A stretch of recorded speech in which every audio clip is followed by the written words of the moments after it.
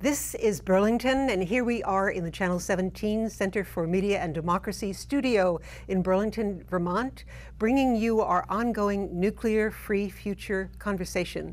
I'm your host, Margaret Harrington, and viewers, let's welcome our guest today, Arnie Gundersen, Chief Engineer from Fairewinds Energy Education. Thank you. Welcome back again, Arnie. I'm so glad to see you again, even though you always bring us disturbing information about what's going on in the nuclear power world. And the name of the title for our show is Nuclear Power, Who is Looking Out for the Public? So from the top, Arnie, let's start with Vermont Yankee and what the problem for the public is there. Yeah. Well, we could have a 12-hour show on who's looking out for the public, but we'll get it to half an hour. At Vermont Yankee, the plant is decommissioned, it's shut down and being dismantled. But the dismantlement will take years. And in the meantime, the state of Vermont has been very active. And my hat's off to Chris Recchia, who's the head of the Public Service Board there, Public Service Commission. And he's been aggressively maintaining that he's looking out for Vermonters. So it's not the Nuclear Regulatory Commission, it's not the owner of Vermont Yankee Energy, but the state of Vermont is trying as hard as it can against insurmountable odds to look out for Vermonters. In what way? Is this about cleaning up the site? Or because the last time you were on Nuclear Free Future, it was just at the closing of Vermont Yankee. That was January 1st of this year, right? Mm-hmm. 2015. So what is happening now? Or do they start the cleanup? Or well, they've taken about $70 million out of the decommissioning fund, and there's really nothing to show for it. All of the radioactivity is still there, but they're allowed to take this money out to plan. So they're doing a lot of planning. Actually, Entergy's made more money since the plant's been shut down than when it was running, because the planning is being done by an Entergy subsidiary. So they're making a profit on the engineering hours when the plant itself was unprofitable. So it's a moneymaker again for Entergy. And how does the NRC fit into this picture of Vermont Yankee at this moment in time? You know, that's really the key piece in this. Yeah. When Vermont Yankee was bought by Entergy, nobody thought about what would happen. And nobody thought about how, when the plant shuts down, who's going to be monitoring? Back in the day before that, we had a utility-owned power plant, and the Public Service Commission could look at the process. But when we sold it to Entergy, we lost the ability to audit where that money's being spent. And we lost the ability to control the emergency plan, for instance. The emergency plan is still in effect right now, but very shortly will end. And yet, at the very top of Vermont Yankee is the nuclear fuel pool. And in it is the equivalent of 700 bombs worth of cesium. Mm-hmm. And until that nuclear fuel pool is emptied and brought down on the ground, and that's 5 years out, until that happens, my position and the state's position is that Vermont Yankee is still very dangerous. And we need an emergency plan until we get that fuel out of the fuel pool. And what is comprised in the emergency plan? Is this evacuation of people around the power plant? Yes, it's maintaining the sirens, it's maintaining the network of people that are called upon, the phone systems. There's a center for the emergency plan that people would go to in the event of an emergency. So it's maintaining all of that infrastructure and drilling to make sure that an accident doesn't happen. And we seem to forget that Vermont Yankee had a near miss back in 2008 when the nuclear fuel pool was here and they were lifting nuclear fuel out with a very heavy crane. The brakes failed. And it began to drop without human assistance. The Nuclear Regulatory Commission seems to forget that brakes can fail, and that if that were to happen in the next 5 years, Vermont would be in serious trouble. Take us back to that 2008 incident where the brakes failed and then the emergency mechanism kicked in, right? No. What happened was the brake failed, like in a car though. They didn't completely fail. It just slowly went down and down and down, and they couldn't stop it until it got to the floor. And that's the nearest one of these heavy cranes has come. The canister that carries this radioactive fuel is very highly shielded. And empty, it weighs 70 tons, and full with the nuclear fuel, it weighs 100 tons. So what did Entergy do when they were testing the break? They tested it for 70 tons, but they never tested it for 100 tons. And what happened was that extra 30 tons of weight was enough to cause the break to fail and the container to fall. So the Nuclear Regulatory Commission doesn't want to address that. There's a huge risk until we've got that fuel down on the ground. And Vermont Yankee's really unique too in that there's a school right across the street. And one of the things I've been saying is that when you have to move the fuel, there's no doubt it's important to get the fuel off the roof. But when you do that, make sure the school isn't in session, because it's just one more risk. Let's get those 500, 600 kids out of there in case something goes wrong. And the Nuclear Regulatory Commission doesn't want to hear about that either. And you're saying that these emergency standards and mechanisms will be out of operation at a certain time. Right. The emergency plan is in effect now, but essentially the Entergy plans to do away with it in less than a year. And the fuel is still there for another 3 or 4 years after that. So the problem becomes, what do we do in the next 4 years if there is an emergency at Vermont Yankee? The plans and the phone lines and all that kind of stuff has been eliminated. And there's nobody watching the store. There's nobody here to protect us. But where does the state of Vermont come in, and the state of Vermont's responsibility for the people of Vermont? Like our topic is, who is looking out for the public? So who is looking out for the public in this instance? Yeah, well, Chris Recchia has been very active in trying to get Entergy to keep the emergency plan in place. And Entergy doesn't want to spend that money. So they would rather risk our lives than spend the money on maintaining a plan until the fuel is off the roof. And I don't think that's fair. I think that Vermonters gave them that money. It was money that we contributed for years. And for Entergy to now tell us how they plan to spend it, and it's not on our public health and safety, that's a concern. Arnie, what do you project will happen at this time when the emergency plan isn't in operation? Well, I hope that other states will become involved, because Vermont Yankee's not the only plant that's like this. It's not the only what we call a merchant plant. It's not owned by a utility, but there's 40 others like that.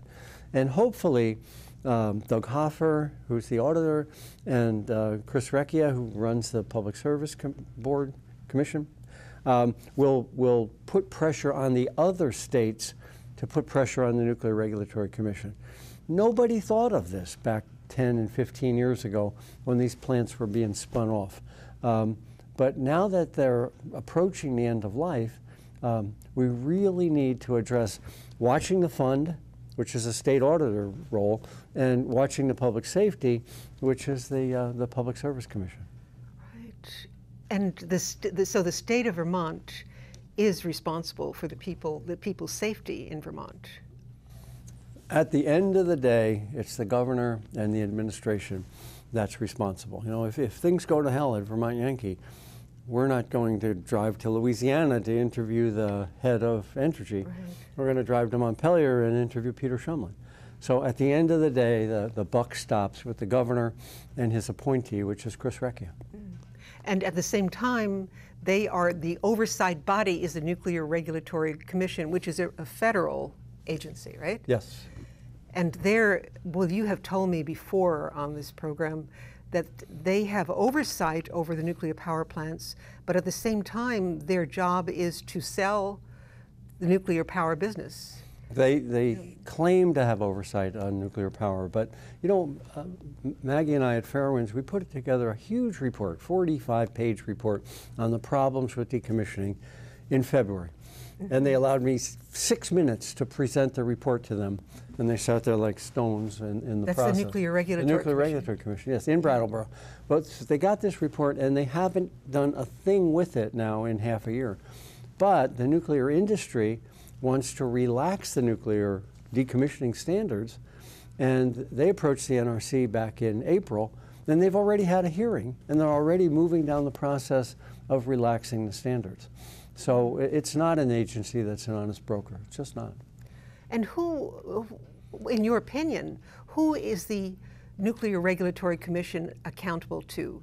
Are they accountable to the people or to the nuclear power industry, in fact? Well, yeah, the papers say that they are a regulator responsible for safety, but there's 5 commissioners, and they're all appointed by Congress, and everyone once a year for 5 years. And each one gets the approval of the Nuclear Energy Institute, the lobbying arm, before they take the job. So here we are, the 5 people responsible for looking at Vermont Yankee and the other 100 nuclear plants are essentially approved by the nuclear industry. You won't find someone like me, for instance, or Dave Lochbaum, a union concerned scientist, in that oversight role. Right. Now, it seems that the Nuclear Regulatory Commission is very much on board of lowering the standards for nuclear power plants. For instance, they are closing the study on cancer statistics around nuclear power plants. That's one of the saddest things that happened this year. There was a program with the National Academy of Science and other scientists to look at cancer statistics around nuclear power plants. And it's been done in Germany, and the results were awful, that there is an increase in cancer surrounding the nuclear power plants in Germany. Well, the NRC was going to do the same thing here, and just 2 weeks ago they canceled it. And they said, well, with budget constraints, we didn't want to spend the money. So their position is, it's frightening, because I wonder what was in the data that was coming in, but they didn't want to spend the money. But at the same time, they're entertaining a petition with a group of scientists have approached them with something called hormesis. And what it means is that radiation is good for you. And more radiation is okay. As a matter of fact, it improves you because the mutations are a positive factor in your life. So they're out there. This is, hormesis is a study from the Nuclear Regulatory Commission? Hormesis is a theory presented by rogue scientists. The National Academy of Science does not support it. There's a report called BEIR, B-E-I-R 7, and it says no, hormesis is not a real phenomena. But yet these rogue scientists are saying a little radiation is good for you. Here, have a little bit more. And so what they're trying to do is raise the standards that you and I are subjected to. And at the same time, they're refusing to analyze the exposure of people around nukes. They're seriously considering a rulemaking hearing raising the radiation standards. Now, Arnie, back in several years ago, you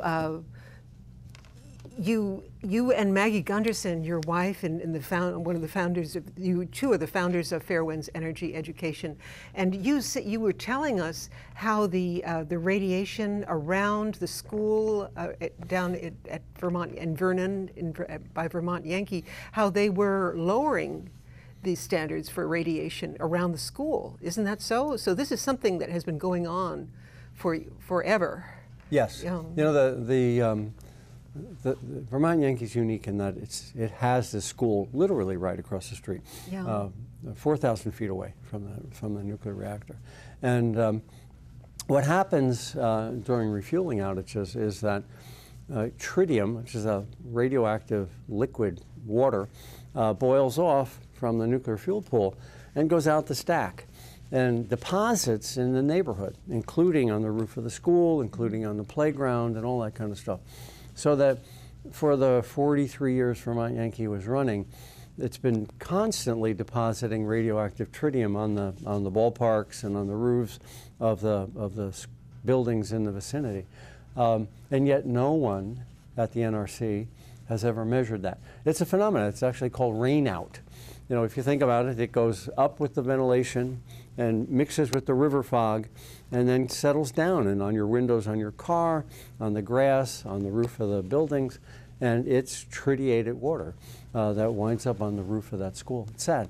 This is, it is terrible, and nobody from the NRC has measured it, and yet at the same time, 2 weeks ago, they're lowering the amount of radiation that is good for us, and they're saying at the same time that radiation is well, good they're actually raising the amount that's good for us. I'm sorry, raising the amount. And it comes from Fukushima. What happened to Fukushima was that the number was 100 millirem that you and I could receive from a nuclear plant.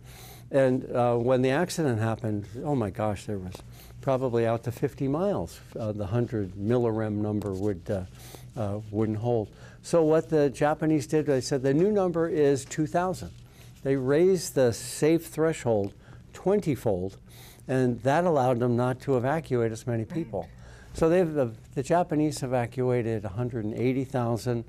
About 60,000 have come back to their homes. And the problem is that, well, they just had this huge typhoon over there called A2, E-T-A-U, I think, ATAU. And they were on record as saying that our power plant had a leak, one of the pumps didn't work, and some water, radioactive water, entered the Pacific. And they've been collecting garbage bags full of radioactive soil. And right now there's something on the order of 30 million garbage bags in about 100,000 locations throughout Fukushima, where people have gone out and collected radioactive soil and put it in the garbage bags. And about 300 of those washed out during the storm as well. That's all Tokyo Electric is focusing on. But they haven't cleaned up 90% of the state, the prefecture of Fukushima. And this colossal rain that they've had has washed all of that down into the villages that were previously clean, and then down into the streams and back out into the Pacific. So they have the press focused on these little problems at Fukushima. Meanwhile, the entire state of Fukushima Prefecture is leaking like a sieve, and nobody is doing anything about it. And meanwhile, as I've read in the press and the media, they're moving people back into those zones, right? Yes, the deal there, it's really sad. Let me just finish up one thing on this water into the Pacific. Yes. The people on the west coast of the United States have a reason to be worried. It's not being monitored. You know, you've got every river that comes out of the mountains of Japan has been dumping radioactivity into the Pacific. Mm-hmm. But so, to get back to your question about the about the people returning. Oh, about the people returning. Yeah. What the Japanese are doing is the Japanese people don't want to return to their homes, especially since the standard's 20 times higher than it was when they left. But the Japanese government is saying, well, look, we've subsidized you to go for 4 years, and we've been paying you, thousands of dollars a year to live elsewhere. We're going to take your subsidy away, but if you come back, we'll keep paying you. So the people are between a rock and a hard place. There's no place to work, and they've got the issue of how do they live without that stipend? Right. And yet, what the Japanese government is doing is telling them, go into those highly radioactive areas and live for a while, and we'll continue to pay you. But if you choose to keep your family out, it's over. You don't get any stipend anymore. It's truly a draconian system. And Arnie, tell us about their reoperating these nuclear power plants. Since I spoke with you the last time here on Nuclear Free Future, they had not opened up the nuclear power plants in January, but since then, what has happened? Well, Japan had 54 nuclear plants before the tsunami hit. And of course, the tsunami knocked out 4 at Fukushima, and actually 6 at Fukushima. So they're down at 48 that could ever go back online. And then they began to look at their safety concerns, and they said, there's another 20 here that really have never been safe. So out of the 54, they're down at maybe 26 that ultimately may go back online. And what's happening there is that the banks are continuing to fund workers that sit in a power plant for 5 years and do nothing. And banks don't loan money unless they know they're going to get their money back. And there's been a deal made between the Abe administration, which is the Prime Minister of Japan, and the banks saying, I'm going to start up those 26 power plants, come hell or high water. So the first plant just started up at Sendai, which is about as far away from Fukushima as you can get. It's actually closer to Korea than it is to Tokyo. It's on the southwest side of Japan. Over protests of 3 former prime ministers. Think about that. It would be like having, George Bush and Bill Clinton and Jimmy Carter, yeah, all stand up and say, don't do it, and have the current president do it anyway. Yeah. So 3 prime ministers said, this is a really bad idea. Let's go with a non-nuclear future. And still the Abe regime is ramming these down their throat. And the pressure is coming from the banks on the politicians. They have a thing called the Diet, which is like a parliament or like our legislator, like Congress. And the pressure that the bankers are putting on the individual politicians in the Diet is astronomical. They want to get these plants running. And Dave Lochbaum, a Union of Concerned Scientists, has said, all they did was rearrange the deck chairs on the Titanic. They didn't make this plant any more robust. All these 26 roughly power plants that will start back up were just reanalyzed to a higher standard. But they didn't make the walls tougher or the pipes stronger. None of that was done. So it's frightening. It should be frightening to the people in Japan. And what is that organization there that is like the NRC here, that they supposedly set the standards for the radiation and everything? Yeah, like they have a national safety agency, but it's made up of the same people that regulated Fukushima before the tsunami. The regulators have just changed the hat. They have a different charter. They have a more robust charter. And the commissioners started as very, very conscientious people. But what's happened there is that the Abe administration has replaced commissioners with pro-nuclear people. So the NSA, the Nuclear Safety Agency, is changing, and it's becoming more compliant with what the banks want and what the Abe regime wants. And this hormesis, where does that come in as an international kind of a push? Is it only in America, or is this all over?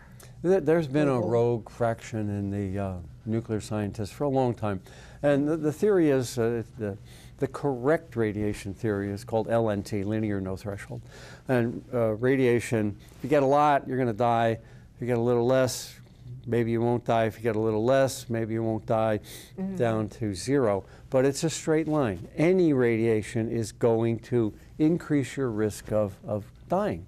And that's what the National Academy of Science says is how radiation works. It's not good for you.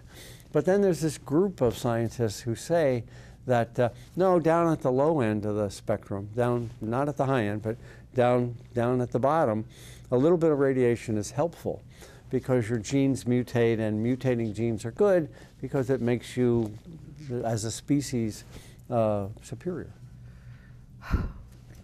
Truly frightening. Arnie, this is Lessons from Fukushima that was published back 1 year after Fukushima, the Fukushima meltdown. And you have, it was published by Greenpeace, but you authored a lot in this too. So what do you think about the lessons from Fukushima now? Do you think that people in authority have learned much? Have the populations in America and in Japan especially have learned a lot because we've been scrambling to survive all of this horrible thing that's been going on. But unbeknownst to us, the radiation levels are being altered, and we're told not to worry about things. So, yeah. Well, that report is available on the Fairewinds site, and it's also available on the Greenpeace site. And the section I wrote was about something called regulatory capture, how the regulators in the industry get so cozy that they don't They don't really, there's no differentiation. So I could have written that today. Nothing has changed. And this is February 2012. Mm-hmm. Nothing has changed.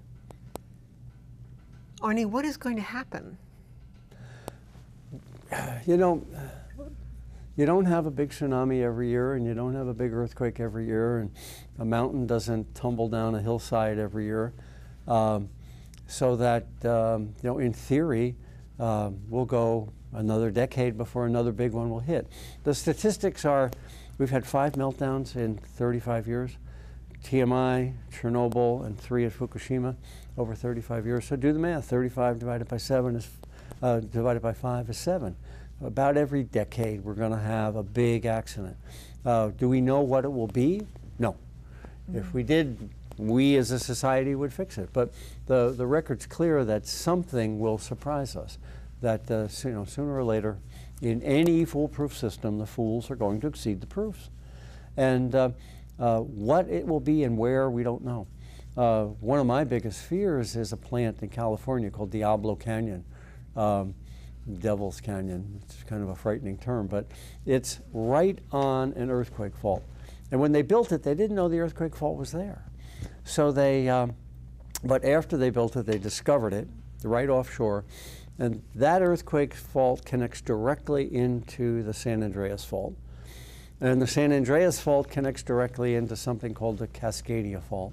And the Cascadia Fault is created the biggest earthquake in recorded history. The Native Americans in 1600 talk about a tsunami coming inland by, through Seattle and flooding the Seattle area from an earthquake. And records in Japan support that there was a huge tsunami in Japan with no earthquake. So we know that this Cascadia Fault created the biggest tsunami that's ever been seen, and yet Diablo Canyon continues to run despite that. So who is looking out for the public? Well, viewers, we can see that Fairewinds Energy Education is looking out for the public. Arnie Gundersen and Maggie Gundersen have been on this watch for a long time now. And while you say that you could have, this could be published today as it is, but have you found any kind of positive response from people and or governments or populace that is listening to you? Well, I think, you know, 5 years ago, right before the accident, people were, Chernobyl was a long time before that, 20 years before, and people had said, well, we know how to do nuclear now. It's not going to happen again. Right. And what Fukushima showed is that it is going to happen again and will continue to happen again. The Diet had a study about the accident, and they said it's not an accident. It was a man-made disaster. The Japanese Diet. Yes, the Japanese Diet had its own study. And they don't call it an accident anymore. They call it a disaster, because an accident is like when an owl hits your windshield. You have no control over it. There were plenty of records to show that a tsunami would hit. There's plenty of records at the Diablo site to know that an earthquake will hit. When is the question? Will it hit in the next 20 years while the plant's running? I hope not. But you know, in my world, I live in this high risk, low probability, and these high risk accidents are bound to happen sometime. So who's helping out? I think the public's perception of nuclear has fundamentally changed, and the press's perception of nuclear has fundamentally changed. The politicians are still getting their campaign contributions from the nuclear companies, so they're not changing. But and the money has changed. In the last 5 years, solar has plummeted. The cost of a solar array has plummeted, and the cost of a nuclear plant has increased. So we're seeing nuclear plants shut down now, and the press understands that it's not economical and it's not safe. Right. Well, that is very positive, Arnie, and I think that we can close our brief conversation on that more positive note, and look forward to a nuclear-free future. Well, thank you. I think economics is going to push it for new nukes. I don't think we'll see many new nukes being built because they're just so expensive. And the old nukes are no longer are no longer cheap either.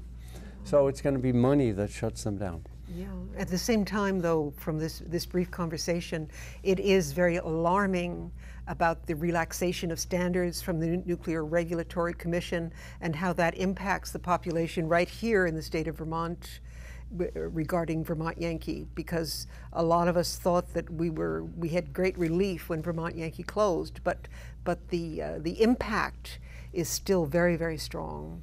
Yeah. Who's watching the store? Thank you, Arnie. Okay, thanks, Margaret. Come back again. Okay. Thank you, viewers. Goodbye for now.